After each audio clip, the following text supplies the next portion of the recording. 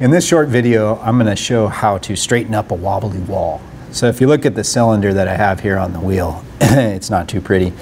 It's got a lot of grooves and it's got some irregularities, off-centeredness, and actually I'm going to whack it a little more. So now it's really bad. The way to straighten it up, or the way I'm going to demonstrate straightening it up, is to use a wooden rib. And so I prefer to use the wooden rib for this as opposed to a metal rib or anything else, because the wooden rib is rigid, so the clay needs to conform around the straight edge of the wooden rib.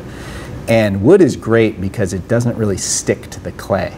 If you use metal ribs, they can work great too for lots of things, but for general straightening up and shaping, I prefer to use a wooden rib.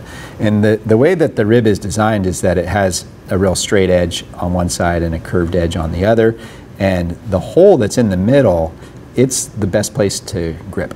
So if you put your thumb on one side, and I use my middle finger in the middle, or sometimes my index finger, that gives you a good stable grip.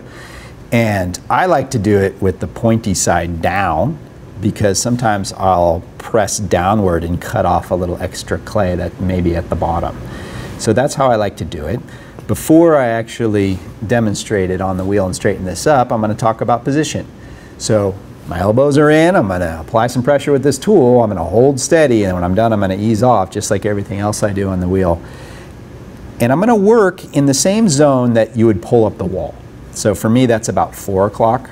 3 o'clock is getting a little bit dangerous, because if you try to work up here, the tool will catch, definitely. So come back past 3 o'clock a little bit.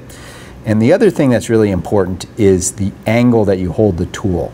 So you don't want to push the tool straight into the wall. You want to angle it like that so that the clay is leading into the tool, so it doesn't catch the edge. So that's where the tool is going to be, right there, about 4 o'clock, with a little bit of a back angle to it with the point facing down. I'm going to get my left hand wet and put it on the inside. So just like pulling up the wall, the left hand goes on the inside of the clay, but instead of fingertips on the outside, I'm going to use the wooden rib. I'm going to start at the bottom where it's wide, and with my inside fingers I'm pushing towards the rib. I'm holding the rib really stable, and then once I feel like I have a good position, I'll bring both hands up together. And then when I get to the top, I'll ease off, and let's see how it looks. So it's better, but it's not truly straight yet, so you may need a few passes. There are a few variations that you can do here.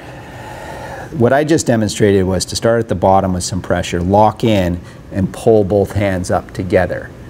If your cylinder's not all that tall, you may be able to do something where you don't move your outside hand at all. Your rib can stay really stable here, and you can press into the rib with your inside hand and work your way up. I generally don't do it that way, but I've seen other people do it like this, and it tends to work. So that's one way to do it. And then a third way to do it, especially after you got the big lumps out, is to not put your hand on the inside.